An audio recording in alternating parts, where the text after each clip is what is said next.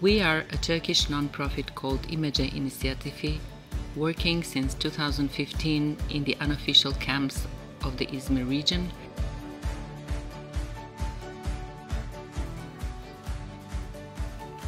This year we developed the Solar Age project.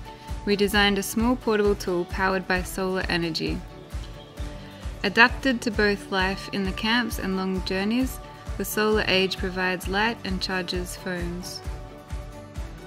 In November 2018, Imece Village will become an education center for the refugee women to become solar engineers in cooperation with Barefoot College.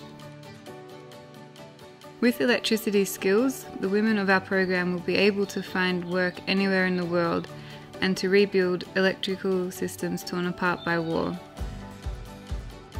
The refugee women will learn, produce and profit from the Solar Age project.